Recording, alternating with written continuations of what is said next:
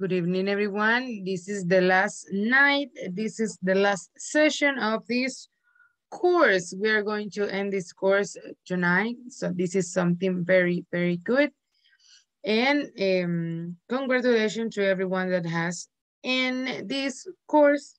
Of course, you're going to continue with this process, but now we are going to end this month.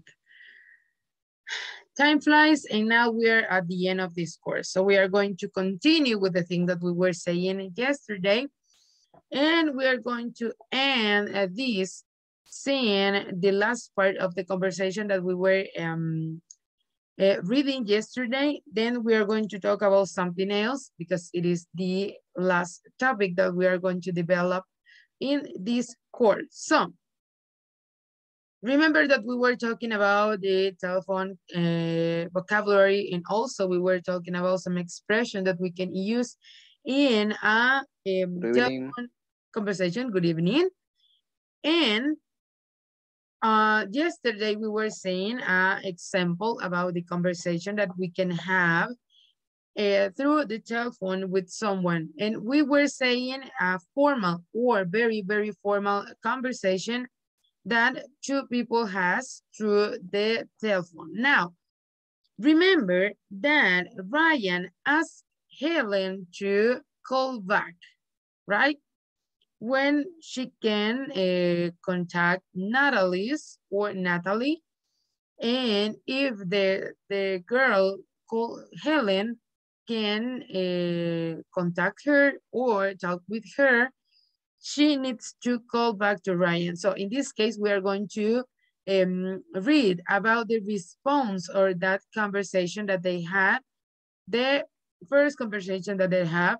So now we are going to read the second part of the conversation when Natalie calls Ryan back. So in this case, it is not Helen talking with Ryan. In this case, it's Ryan talking with Natalie because Helen passed the message to Natalie. So we are going to see the conversation and the words that they are using in this example.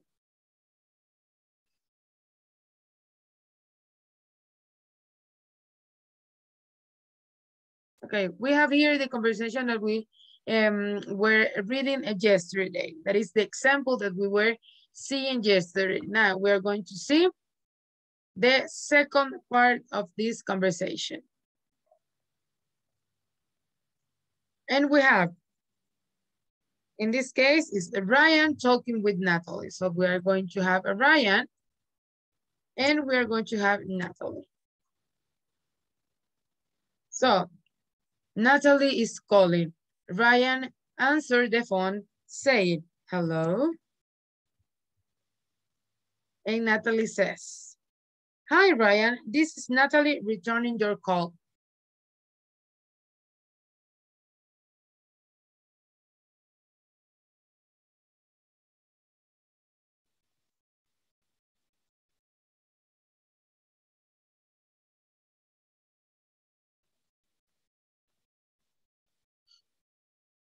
So she is returning the call.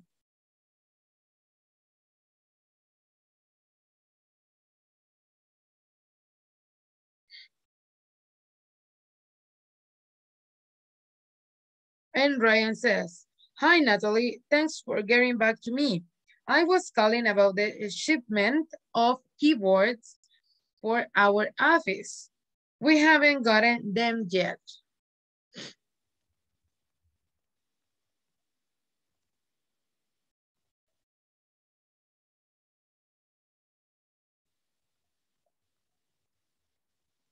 Getting me back? I was calling about the shipment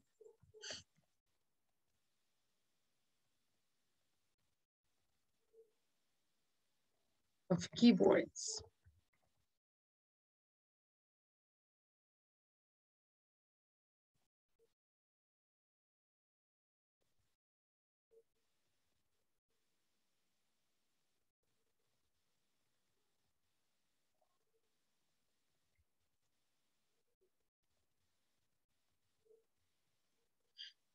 Now we have Natalie. And she says, oh, that's not good. They were supposed to be delivered 3 days ago.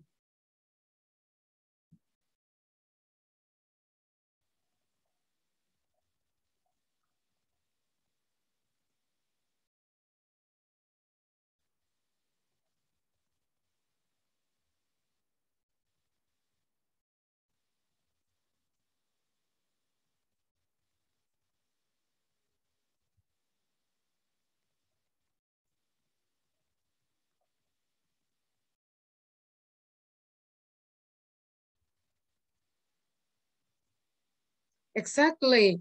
And we have a new group of employees starting on Monday. So we really need those keyboard as soon as possible.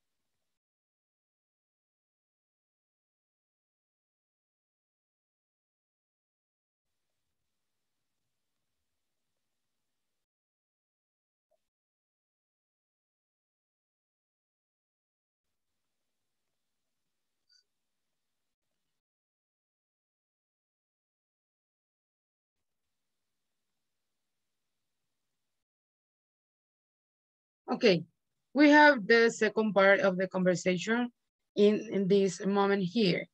And we have that Ryan is having a problem with the keywords that they ask for this company to send to them. So he is calling to tell Natalie that the shipment is not, that is not yet in the office. And she is trying to help Ryan with that problem. So after that, she is telling her that he needs, or in that case, the office needs the keywords. She said, oh, that's not good. They were supposed to be delivered 3 days ago. Exactly, and we have a new group of employees starting on Monday. So we really need those keywords as soon as possible. Okay, I will log into it right away. If necessary, we can send you an emergency overnight shipment. Thanks, Natalie. I appreciate it. No problem, Ryan. I will call you back a little later as soon as I have more information. Sounds good. Talk to you soon. Bye. So in that case, they are trying to solve the problem that they have. In this case, they are talking on the phone. They are not seeing each other. So in that case, they can have a lot of information about each other. So in that case, we have like this kind of formal conversation in which maybe we can have this kind of conversation or a telephone conversation all the time because of our job. So it is very common to have this kind of conversation. And we are going to use this kind of phrases or sentences that can help us to sound more formal. So in this case, it says, telephone English phrases for formal conversation. From this conversation, we can learn phrases for beginning a phone call, talking and leaving messages, checking and clarifying information, and finishing a phone call. So we have three important things that we can learn about in this kind of conversation that are very formal.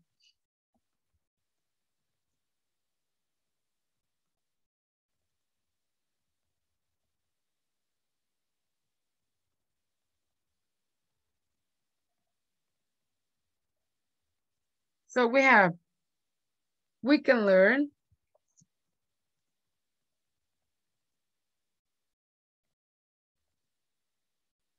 phrases for beginning a phone call, taking and leaving messages,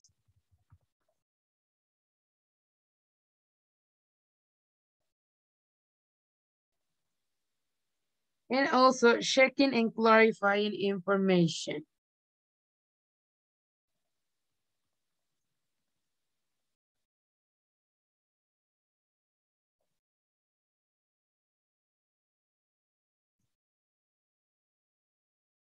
And also we can learn another thing that is very important, that is the ending the phone call.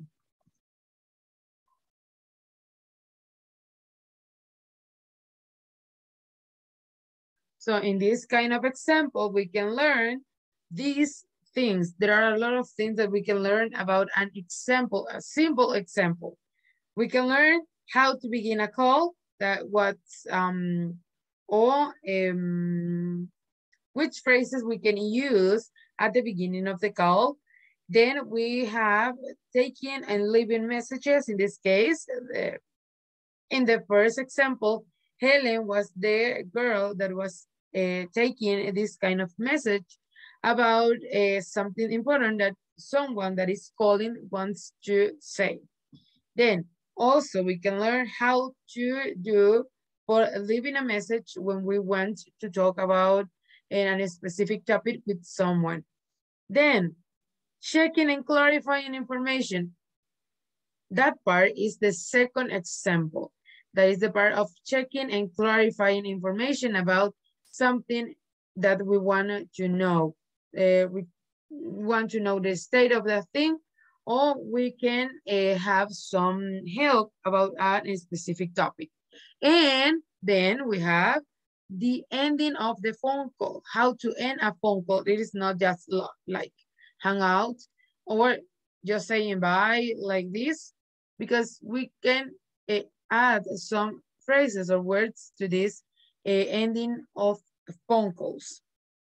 So for the first thing, we are going to divide this one, and we have for begin a phone call.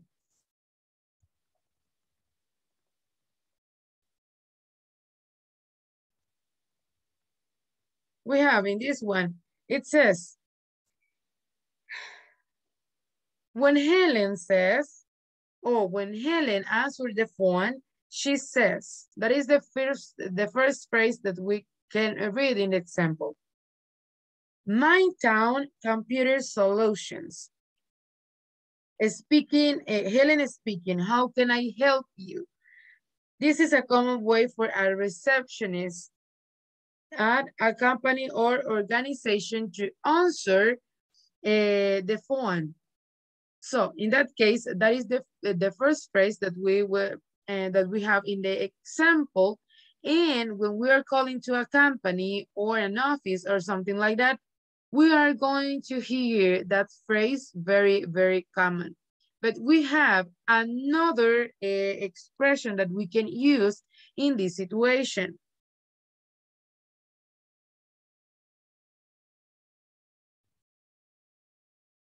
So we have some alternatives. And we have let's see, we are going to do it like this. A, thank you for calling My Town Computer Solution. How may I direct your call?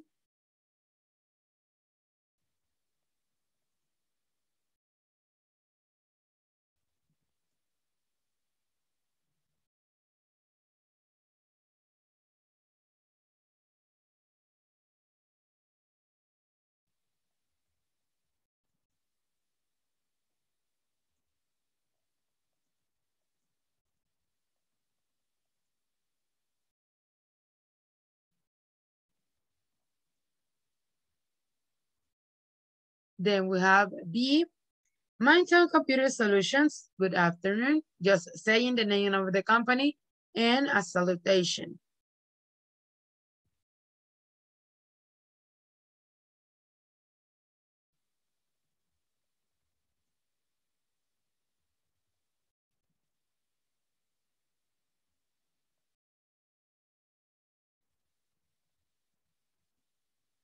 Then for when we are speaking, we need to introduce ourselves and we can say, hello, this is, and we can say the name. And if you want, you can add your company name, and we have some examples.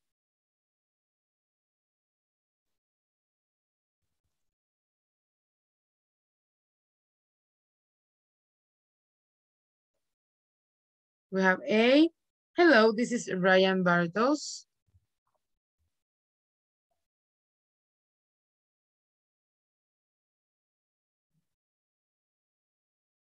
Or we can say, letter B, hello, this is Ryan Bartos from Paramount Publishing. The name and the name of the company.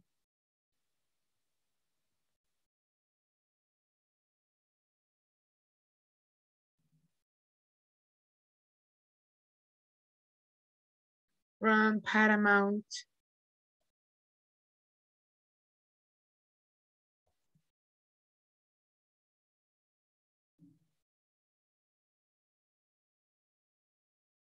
Publishing. Then when we want to talk with someone, we ask to speak with somebody by using this kind of phrase. So this is when we want to talk with a specific person. That is not the secretary or the assistant or someone else.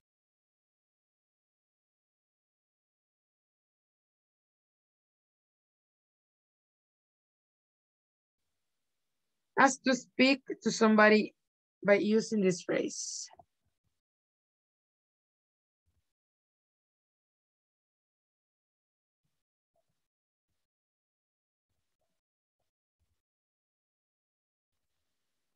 Then we have A, may I speak with?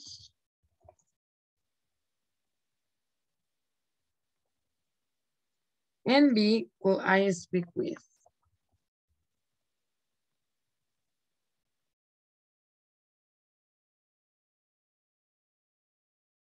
So also we can use the phrase I'm calling about or I am calling to in order to give a reason for your call.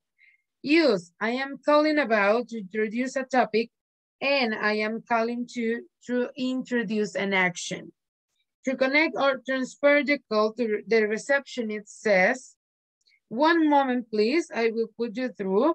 a few other phrases for transferring. In this case, we're not like leaving messages or wanting to talk with someone else. In this case, it is to transfer the call to another person.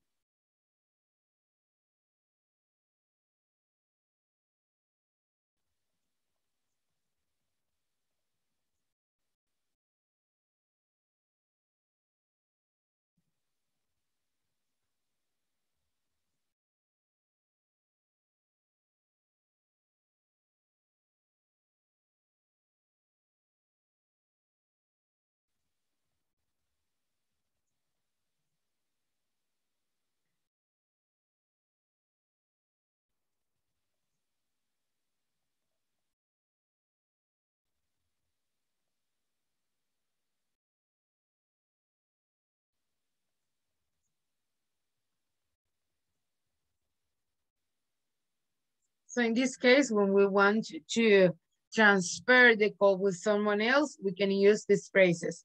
Please hold, I will transfer you.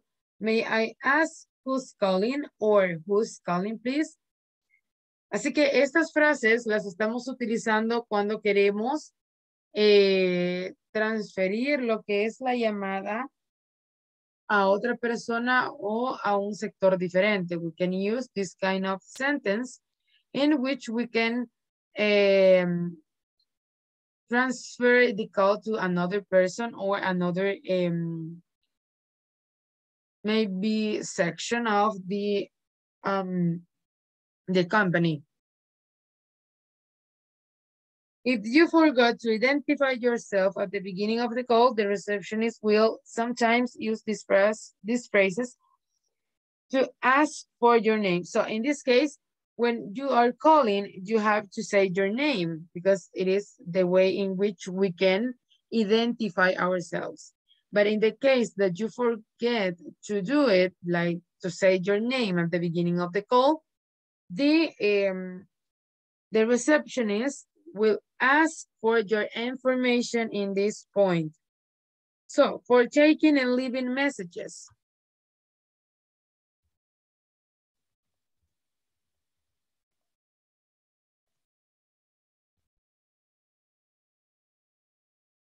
It says, unfortunately, the person Brian wants to speak to is not available. And the reception, it says, I'm sorry, Natalie's in a meeting at the moment. Here are some additional phrases to use when another person can answer the phone call. So in this case, it is this situation in which we can take the call for that person. So we're going to use some phrases that we can say in that situation, like in the example, because we were saying that the receptionist used a phrase to tell Ryan that Natalie is not available. That is that she is on a meeting. So we are going to use some phrases like this. I'm sorry, she is on another call.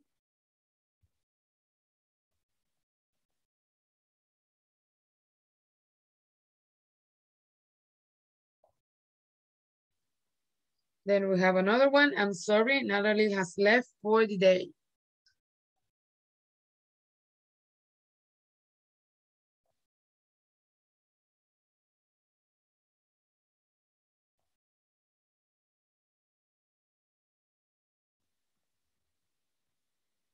Then we have another one. I'm sorry, Natalie's not in her office right now.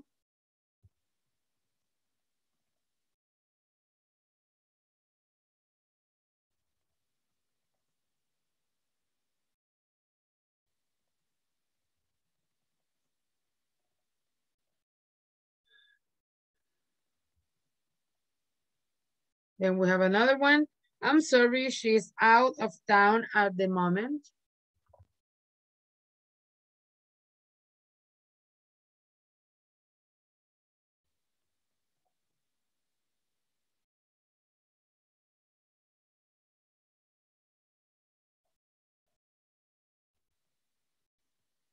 And another one, it says, I'm sorry, she is not available at the moment.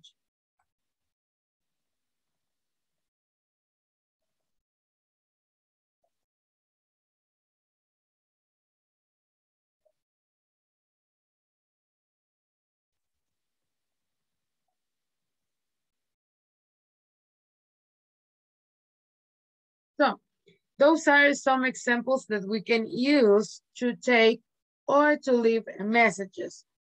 And it says that we have two common phrases that are used for offering to take a message. So we have two common phrases that we can say when we want to take the message of that people that is calling.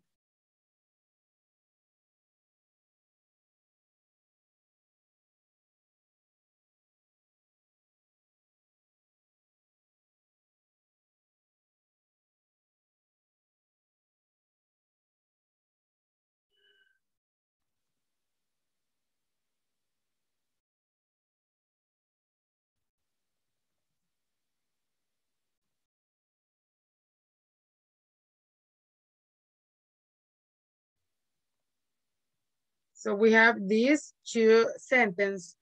And the number one, it says, would you like to leave a message? ¿Te gustaría dejar un mensaje?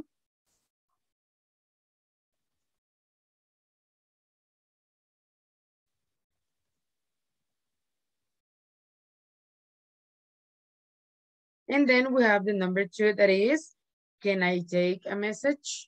¿Puedo tomar un mensaje? ¿Puedo tomar su mensaje?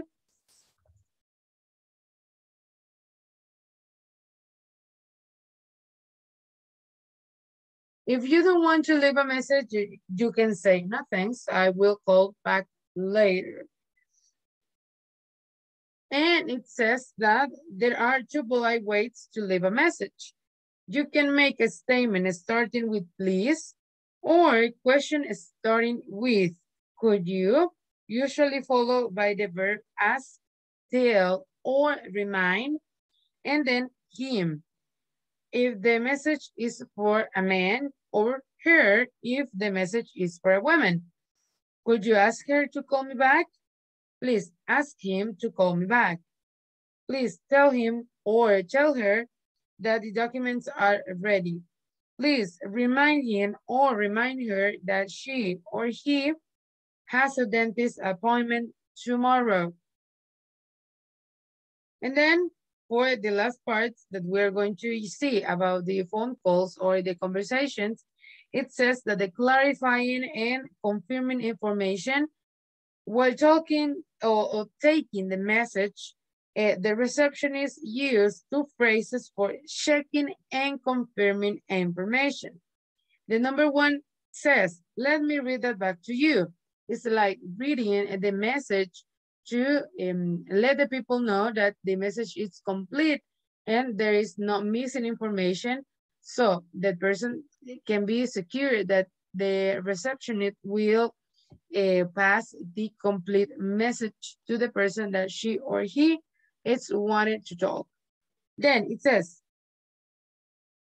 could you spell your last name for me? That is the question that we were saying, the example that Helen asked Ryan to spell the last name, because in that case, it's like confirming the name that is correctly written. So we have that two phrases that we can use for the clarifying and confirming information. Then the verb spell means to say the letters of the word, and Araya replies. P as in Boston, A-R-G as in dog, O-S in September. Estas partes, solo vamos a agregar un poco de información. Tenemos esas frases que podemos utilizar para dejar los mensajes, para clarificar la información o para confirmar. So, in that case, we are talking about that. So, para clarificar o para, in this case, para confirmar información, tenemos dos frases. Let me read that back to you. Déjame leer eso para ti. Then in that case is to ask for the confirmation of something that is good, right? That is not missing anything about the message. And the second one, could you spell your last name for me? Puedes deletrear tu nombre o tu apellido para mí. So in that case, like doing this is to writing correctly the name of a person. para escribir correctamente el nombre de una persona sin cometer errores. Then it says, finishing a call. This is the ending of the exercise. Finishing a call is when you want to finish the conversation. You can use signal phrases. These are phrases indicating that the conversation is coming to an end. Well, it was nice talking with you. Thanks for calling. Anyway, I should let you go, or I should get going. So in this case, we're going to use this kind of signal phrases. We are going to give a signal that we want to end the call. Then we are going to use this kind of sentence. Para la finalización de la llamada, podemos utilizar estas signal phrases, que son aquellas que nos van a ayudar a dar signo de que queremos terminar la llamada, sin sonar very rude. So in this case, we are going to use the signal phrases to make a polite way to end the call. Then it says, if you want to promise future contact, you can use some of the phrases from the second conversation. Si queremos decir que vamos a volver a llamar o vamos a tener una conversación en el futuro, podemos utilizar estas frases. I will get in touch in a couple of days. Get in touch is contact. So in that case, it's telling that he or she is going to contact the company again. Then I will call you back a little later. And then we have talk to you soon. Then we have, then you can finish the conversation with one of these final phrases. Bye, take care, have a nice day, and we can respond you to bye. So at the end of the conversation, we can use this final sentence to let the people know that we finished the conversation. So now we're going to end this part of the telephone conversation and the telephone vocabulary and all of that. We are going to have another thing that is talking about reading. So, terminamos la parte del teléfono que nos llevó un poco de tiempo, ¿verdad? Porque es algo extenso. Vimos un vocabulario, some examples, phrases, and all of the things. But in this case, we are going to end that part because now we are going to talk about another thing. Remember that we were saying that we have 4 macro skills. And in that case, and in which we were talking about the 4 macro skills, we were talking about reading, writing, listening, and speaking. But in this case, we are going to talk about reading. Why we are going to talk about reading again? So in this case, it's because we need to know some things about this process, and we need to see some advices to make this activity more, or in this case, easier. So, you know that when we are reading something, we are reading a book, we are reading an article, we are reading a report, we are reading whatever thing we are going to read, we need to pay attention to the things we are going to read, but also we need to make a summary or a summarizing. And in this case, we are going to learn how to summarize, right? So the topic that we are going to develop in the last moments of this, in this session, because we have some more minutes, we are going to talk about summarizing. Vamos a hablar de hacer resúmenes cuando leemos de la información importante que necesitamos brindarle a los otros. So,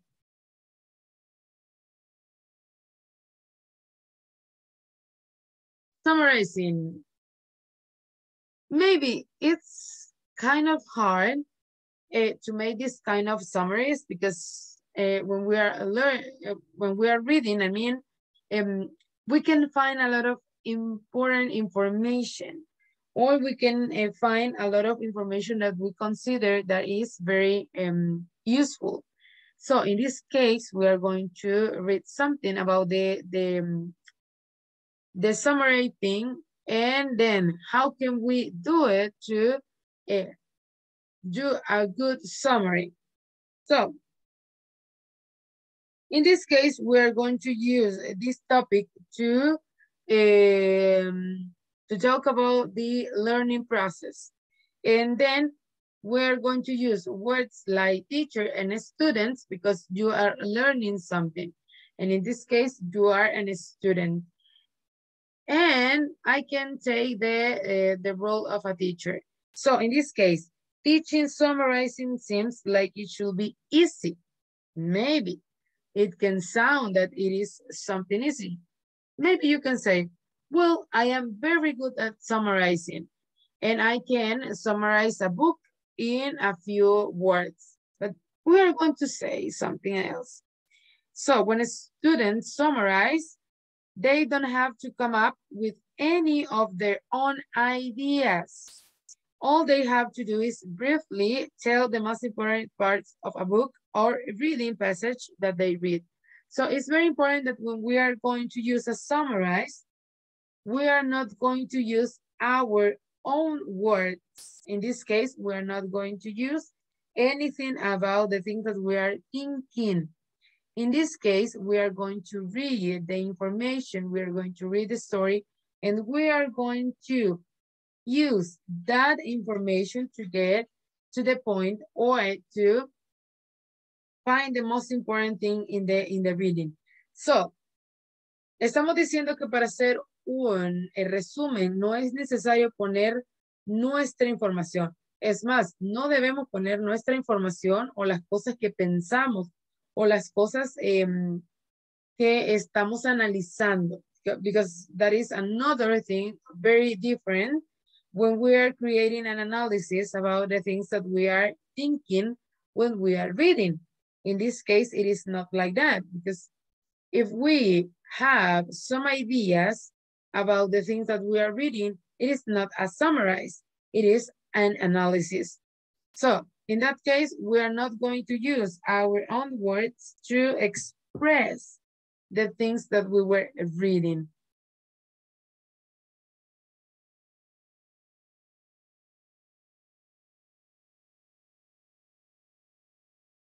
So then, it sounds pretty easy, but it is not. Teachers have all sorts of cute and colorful ideas to teach.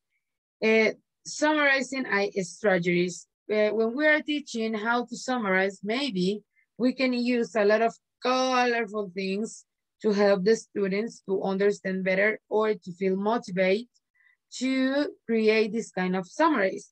And we have in the internet a lot of ideas that we can perform with our students to help them to understand what is the purpose of this thing or this strategy. There is an anchor card, graphic organizers, somebody want, but so then methods that we can use, all of that can help students to improve this source of information. Then, why can our students summarize text? Why can people summarize this kind of information that they are reading? Why people struggles with summarizing text? Well, this is something that we are going to find right now. So in this case, it says that students struggle with summarizing a text because it is something that they have a lot of things that maybe we have taught them. It's very confusing for them to just have one thing.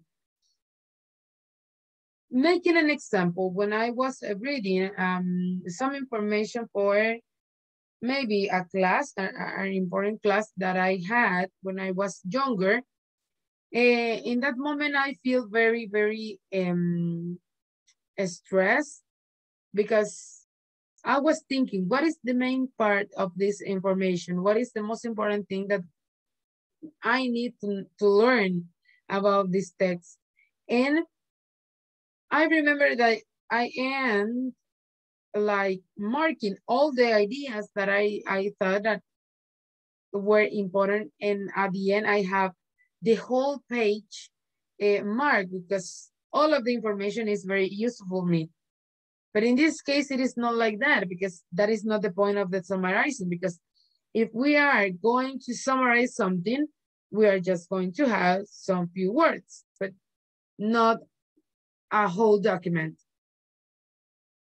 Para esta parte, ¿verdad? Es importante de pensar que tenemos tantos elementos a veces en la lectura que creemos que todo lo tenemos que marcar, que creemos que todo nos va a servir, pero tenemos que aprender a escoger cuáles son los más importantes y ponerlos en el resumen. No todo lo que vemos en la página, porque ese no es el punto del resumen. Usually, we want students to incorporate what they already know about the topic. We even take time in class to activate prior knowledge, knowing that students will better understand what they have read if they can relate it to it. But when summarizing, students aren't supposed to incorporate any additional information, only the information that the author chooses to include. Usually, we encourage students to think for themselves. We want students to share their opinion and to justify that opinion. But when summarizing, students aren't supposed to have their own opinions. They are simply supposed to explain what the author says and thinks. In this case, we are not going to use our own ideas. We are going to use the words that the author writes in the book or in the article to express what is the main idea of that reading part.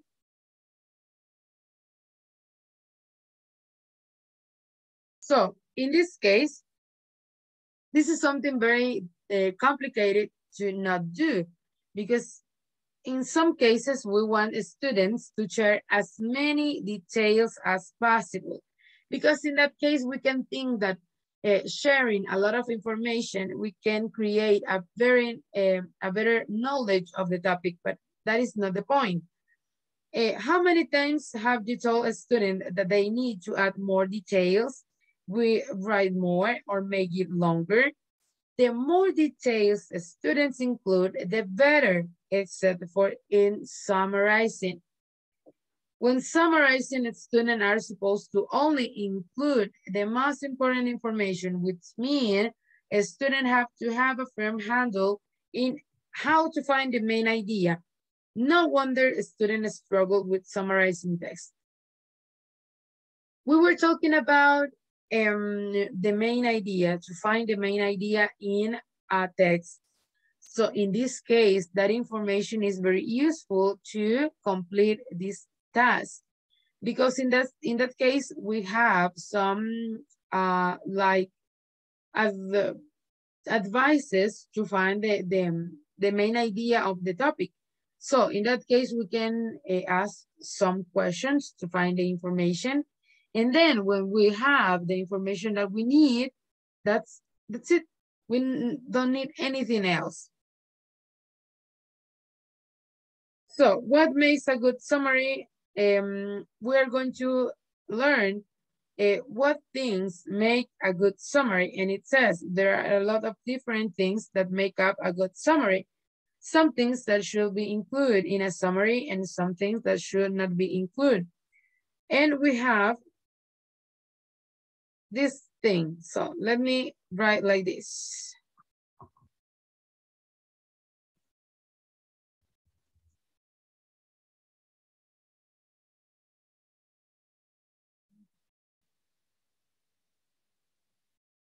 So we have summaries should only include information from the passage.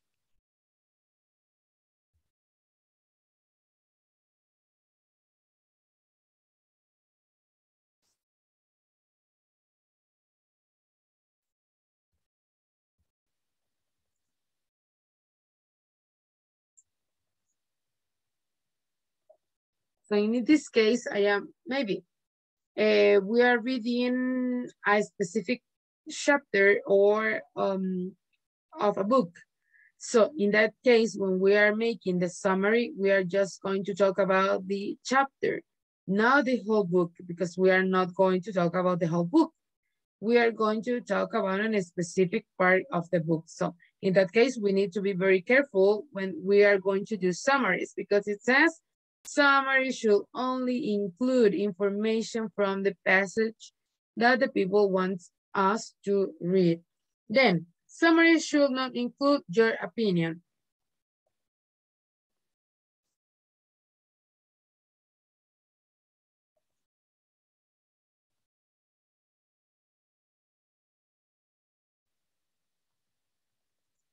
Then we have another one. Summaries should only include the most important information.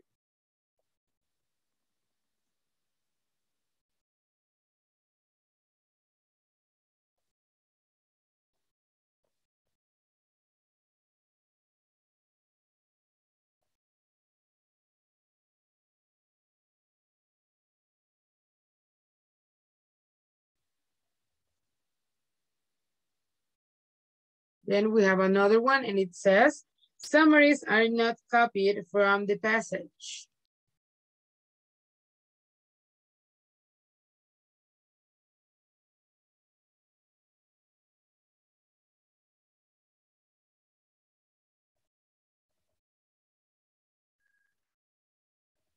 And the last one, it says, fiction summaries should include the problem and solution of a text.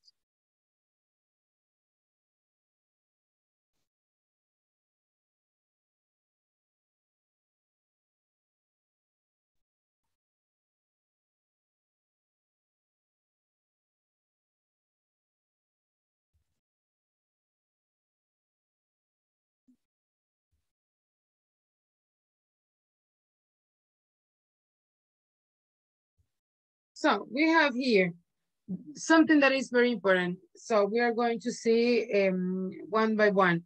The first one, summaries should only include information from the passage, not about the whole thing that we are reading, just the passage that we need to have the information.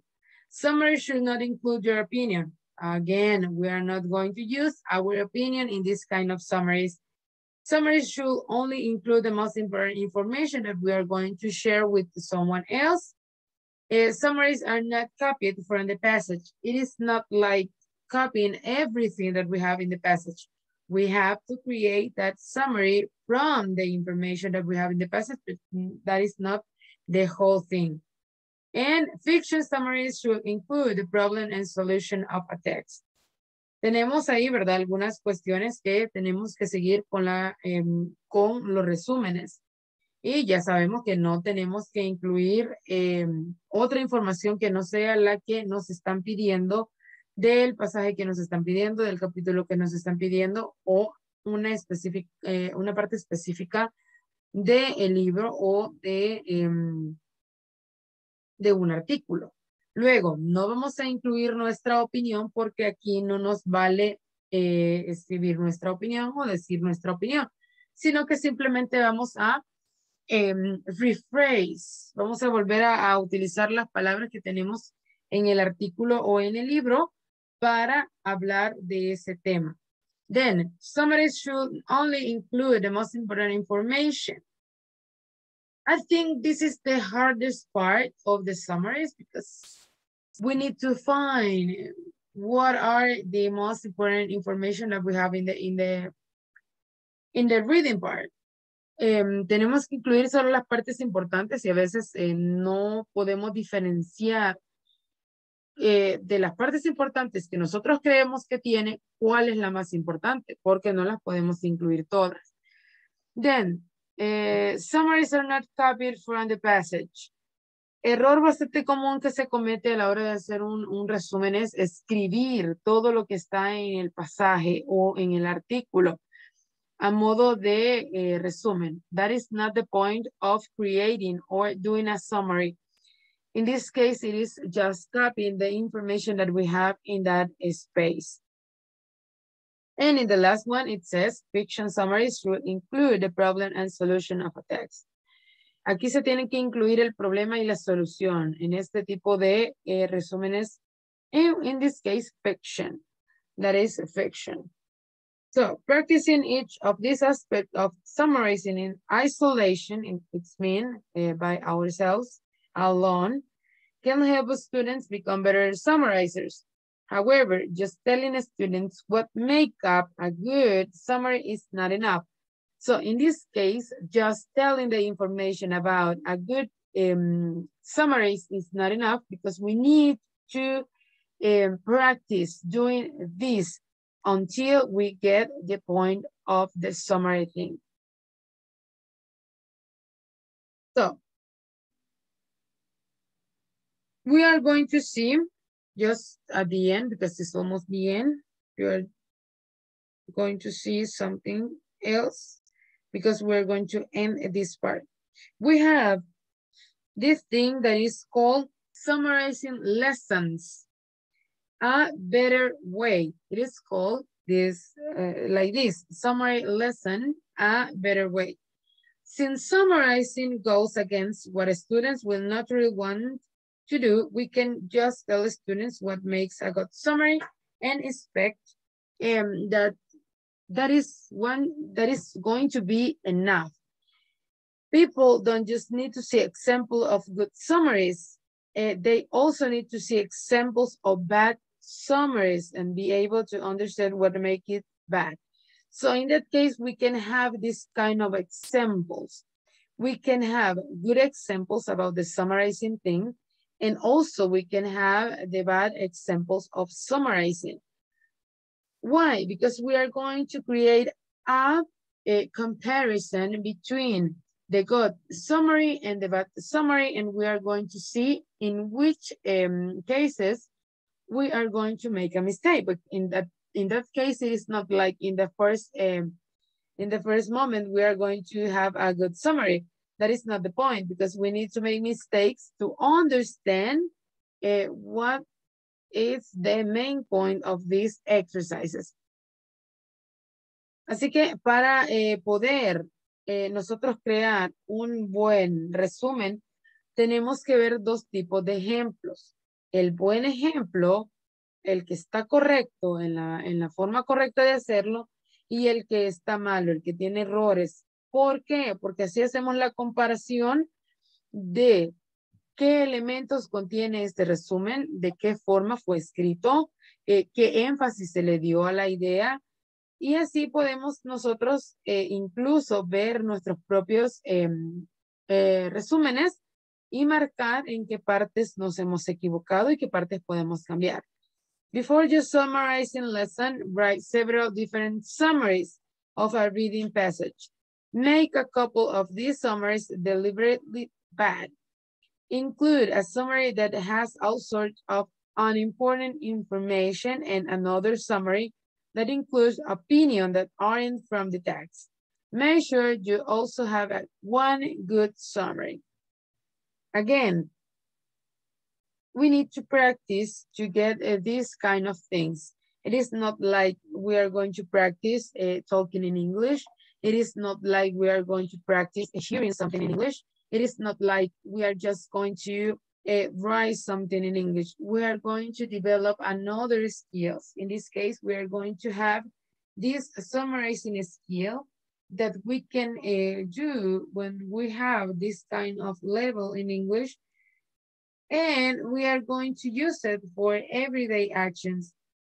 So, para esta parte donde dice que antes de poder presentar o de decir, sí, puedo hacer un buen resumen, vamos a cometer errores de manera consciente. Vamos a escoger un pasaje, un capítulo o un artículo y vamos a crear diferentes tipos de resúmenes. Muchos pueden ser malos, otros pueden ser buenos, otros pueden llevar detalles que ustedes saben que no deberían de incluir. Let's see. Oh, we are almost done, Nady. We are almost done. So in that case, we are going to create, we are going to practice, we are going to develop our skills doing this kind of exercises. That is very important. So it says, after reading the passage with your class or in a small group, you are going to show the people the different summaries. You are going to have a discussion about this kind of summaries that you create. And through this kind of conversation, we are going to find which one is better, which one has the elements that we need to create a good summary. And then we are going to mark the bad parts of the other summaries that we create that are wrong. So in that case, we can find if people really understand what is the purpose of this kind of actions. So let's see. Yes, we have just some minutes. Let me tell you something. We are going to end this course with this topic that is the summarizing or how to create a summary. Now, it's the last day of this course. If you haven't end the exercises in the platform, you just have, let me see, like 2 hours. 2 hours to end the work in the platform if you want to have your certificate for this course. So, solo tienen 2 horas para terminar los ejercicios si no los han terminado en la plataforma. Ustedes saben que hoy se termina el curso, ya no hay más tiempo. Si no terminaron sus ejercicios, no van a tener el certificado del curso. Así que si no han terminado, si han dejado algún ejercicio sin terminar, solo tienen 2 horas para terminarlo. El curso en la plataforma termina a la medianoche. So you have to work in the platform if you have not done all the exercises. Now, I just want to say thank you for your time. I know it's very hard to be here because of the hour. Maybe we are like very, very tired after a long day in our jobs. So I know that it's very hard to be like this in this moment. Thank you for your time. Thank you for being here. Keep improving, keep practicing, keep learning, because learning is never stops. So we are going to say goodbye. Thank you for your time and have a really, really good night.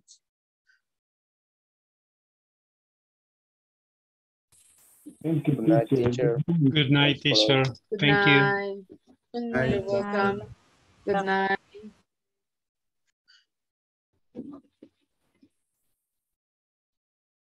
Thanks to you.